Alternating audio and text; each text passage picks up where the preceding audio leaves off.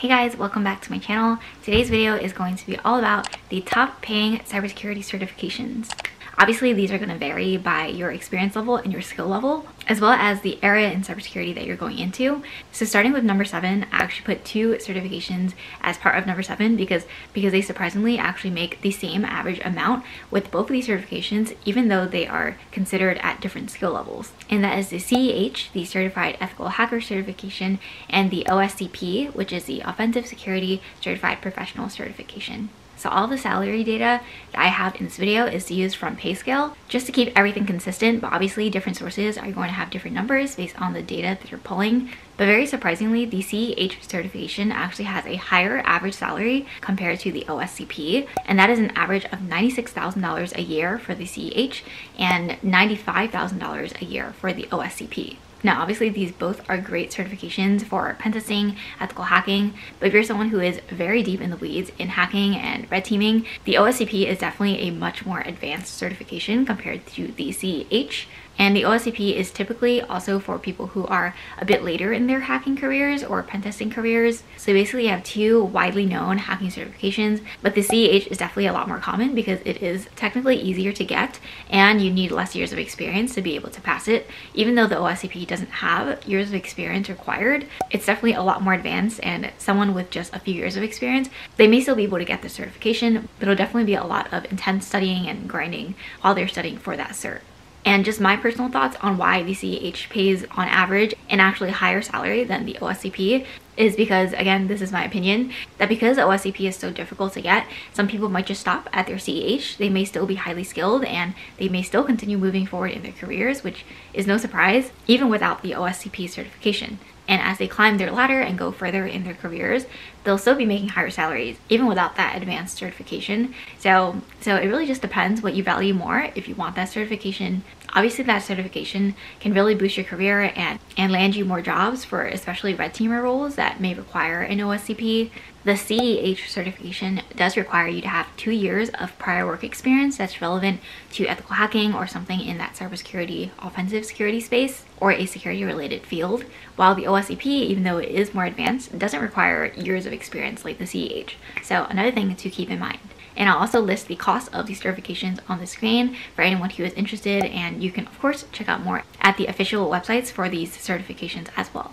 The OSCP certification is probably going to be the longest exam on this list with just about 24 hours of exam time. It is also one of the most hands-on intensive exams that you will be in.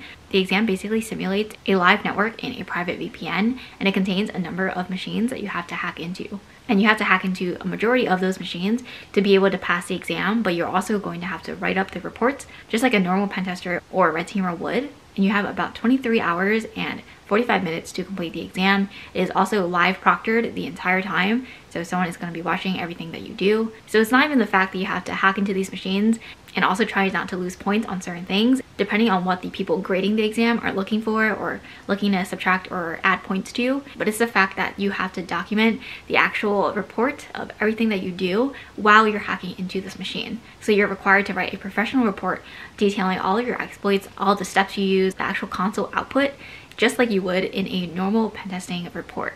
So keep that in mind. It's not just the hacking you have to be good at, it's also the writing reports, the taking screenshots, the being able to show this information to a stakeholder or a client and have them understand and be able to walk through what you actually did to potentially try to repeat what you were able to find. But the OSCP also has a very thorough platform where you can actually train and basically practice exploiting machines that are also vulnerable and can give you an idea of what to expect on the real exam. But I do believe that practice platform does cost a good amount of money. So if you're able to get an employer to help you fund the training for your exam, that'll obviously be a win-win. Okay, so the next certification on this list is actually one I had not heard of before prior to me doing the research on these highly paid for certifications in cybersecurity, and that is the ITIL certification, or the Information Technology Infrastructure Library Foundation certification. Definitely a bit of a tongue twister there, but the ITIL certification typically pays an average salary of about $100,000 per year. And moving forward, all the certifications on this list are going to be in the 6-figure digits, so definitely keep that in mind as well. So ITIL is very interesting in the way that it has different levels of certifications, from ITIL Foundations to ITIL Masters. and it's essentially a certification for best practices for implementing and delivering IT systems and services. So basically it has a lot to do with IT service management, which every company needs specifically for their IT teams, whether it's cybersecurity related or not. So this certification is definitely for someone who is more interested in that IT/businessy side of an organization that isn't just purely cybersecurity related, but there's still overlapping areas with the cybersecurity team. For example, creating frameworks to manage risk in your company, help create more cost-effective processes, as well as improving ones that you already have existing, and just overall building a stable IT environment for your company when it comes to changes in your environment, growth, as well as scalability when you have more employees or more clients or more stakeholders coming on and using your IT infrastructures. So there's 4 certification paths in the ITIL world, and the one that I mentioned was the foundations one, which is actually the lowest ranking certification in ITL, and the average salary is already $100,000, which obviously tells you a lot. So just for this video's purposes, I will focus specifically on the ITIL foundation, just because it is the course that you'll have to pass anyway to get the other certifications in this ITIL career path. So you start out with the foundation, and the last step is the ITIL master. So those are the 5 levels of ITIL certifications, and you'll have to complete every certification before the next one to move up to the next step. So definitely keep that in mind if this is a certification that you want to go for. Okay, so overall, the ITIL foundation course is actually a course and an exam combined. You'll be in a classroom for about 2.5 days, and then at the end of the course, you have to take an exam, which has 40 questions that are multiple choice, and you have to get 26 of them right to pass the exam. So obviously that sounds a lot easier when I'm just saying it to a camera, but I'm sure the course itself is very intensive, and you'll likely need to be comfortable with technology or different IT concepts before you go into the exam to ensure that you have the highest success rates of passing. The ITIL Foundations exam covers everything from creating valuable services for your customers or your stakeholders, as well as the basic principles of ITIL4, service management, best practices, and lastly, everything to do with lean, agile, and DevOps. So a lot of things around the software development lifecycle as well. And one thing to note is that the ITIL Foundation course doesn't require any prior experience in IT, but their website does state that it will be helpful to have some knowledge of service management or IT management prior to you going into that course and taking that exam. And I also put on the screen the cost of the course plus the exam for anyone who might be interested. Alright, number 5 on this list of highest paid cyber certifications is the GPEN certification, or the GIAC Penetration Tester certification. So because GIAC is affiliated with the SANS organization, it obviously is a very popular certification just because the SANS organization is very, very well known in the cybersecurity space. But I promise this is going to be the last certification on this list that has to do with pen testing or ethical hacking. But the average salary for someone who has a GPEN certification is $103,000 per year. So the GPEN is another very popular pen testing certification that will require you to have in-depth hands-on experience already prior to you taking the certification, because it definitely is very thorough, similar to the OSCP. So it covers the whole gamut of pen testing, not just the hacking piece, but also everything that goes into pen testing, whether it's planning, scoping, or doing recon, as well as being able to scan and exploit your endpoint, knowing what to do after you're able to exploit the target, as well as being able to pivot when something isn't working. If you go on the GIAC website itself, it will tell you that this certification is specifically for ethical hackers, red teamers, pen testers, security personnel, so basically roles that are very technical, as well as blue team. So this certification is essentially good for offensive security as well as defensive security. So definitely something to keep in mind if you're also on the blue team. This certification may still be helpful for you to understand what adversaries are thinking and what they're trying to target, as well as the tools that they may be using against you, for you to better understand how to protect your organization and your company's data and clients. They also have a practice simulation where they have actual programs and code that you can hack into,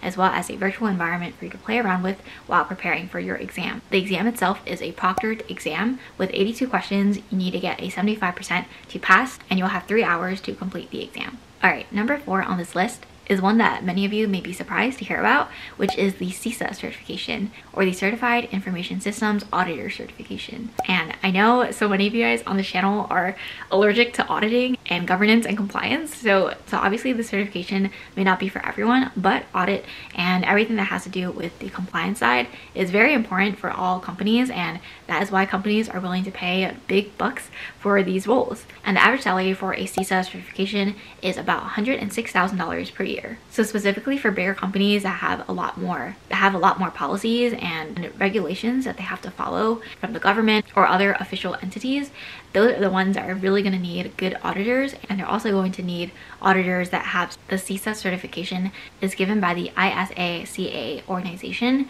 And the CISA certification website itself does have a pretty nice slogan. So obviously, if you're going to go into IT auditing, getting the CISA certification is a great option, especially when you're thinking about moving up in your career. Maybe you're already in auditing and you want to make that next jump and get to that next level. So the exam itself covers everything from the information systems auditing process to IT governance, to the development and implementation of info systems, operations, and resilience, as well as keeping your actual information assets safe.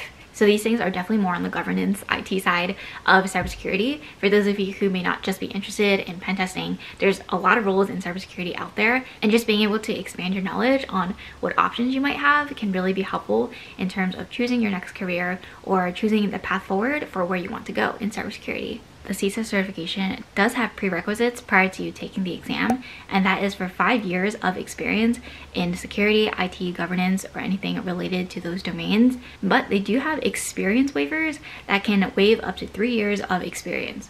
So depending on your eligibility for those waivers, you could actually take the exam with just 2 years of experience with 3 years waived. So I would definitely look into that a bit more if this is something you're interested in. But the exam itself has 150 questions and it is about 4 hours long. So this is definitely going to be a very intensive exam, probably similar to something like the SAT. So definitely keep that in mind. And I'll put the cost of the certification here on the screen for anyone who's interested. All right, number 3 on the list of the highest paid certifications in cybersecurity is the CISSP. So the Certified Information Systems Security Professional is probably the certification that all of you know about.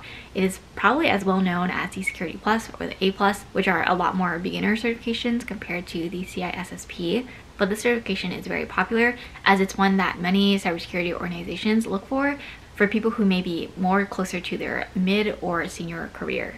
And the average salary for the CISSP certification is about $118,000 per year. So obviously that is a big jump up from the $106,000 per year for a CISA certification that we just discussed. But if you're looking at roles in cybersecurity that may be asking for 5 to 7+ years of experience, they likely might also include in there some required or preferred skills or experience. And one of those listed could likely be the CISSP Cert. So the CISSP website has a whole list of roles in cybersecurity that would benefit from getting this certification. And that includes roles from a security architect to a security manager. So obviously that is a very, very wide range. I know people who are individual contributors who have their CISSP, as well as those who are in management positions who also may have gotten their CISSP. So it really depends what you want to do with your career, but getting a CISSP doesn't mean that you're going to go into management if you don't want to. It really depends on what you want to do, but it's really there to solidify your knowledge of certain concepts in information system security. It isn't just being able to know the information on a certification exam, but you also need to be able to apply it and understand it in a more applicable level compared to just being able to read a textbook and pass an exam. So that disclaimer is for all certifications out there, not just ones in cybersecurity. So definitely something I want to throw into this video. So to be CISSP certified, you have to have a minimum of 5 years of experience in 2 or more of the 8 security domains in the CISSP exam. However, they have some form of waivers also to cover certain experience levels. For example, if you got a 4 years bachelor's or college degree or its equivalent, then you can actually waive a year of experience. But they do have more details on the actual requirements around that. So I would definitely check out their website for more info. But one nice thing about the CISSP is that even if you don't have the years of experience, you can actually take the exam first and then get the associate of ISC², which is the umbrella organization that created the CISSP. And then basically with that associate, you can kind of think of it as a pre-certification. You basically have 6 years to earn the 5 years of work experience, and then you'll officially be considered CISSP certified. So it's pretty interesting how they're able to kind of get past that experience level. So you can still take it without getting the experience, but you'll just have to earn that experience afterwards within 6 years of taking and passing your exam. So definitely keep that in mind as well. And for those of you who may also watch my vlogs or some of my career goals videos I've made, I do believe I've talked about planning on taking my CISSP. I don't really have a time frame for it, but it's likely the next certification I would want to get. But if anyone has any tips on studying for their CISSP, definitely drop them in the comments below for the community, and that would be really, really helpful. All right, so the number 2 highest paid certification on this list is the CRISC certification. This is the certification in risk and information systems control, but the average salary for this certification is $127,000 per year. So this is another jump up, about 10K from the CISSP average salaries. And this one is also a lot more related to the risk management side of cybersecurity. So for anyone who is going into cyber and isn't interested in hacking, you can rest assured, just based on this list of certifications, that you don't have to be a pentester or a hacker to be in cybersecurity. There are many, many roles, from auditing to risk to compliance to SOC analyst to digital forensics to malware prevention. So I'm just going to call this the CRISC certification. But on the ISACA website, it states that this is the only certification that is focused on enterprise IT risk management specifically.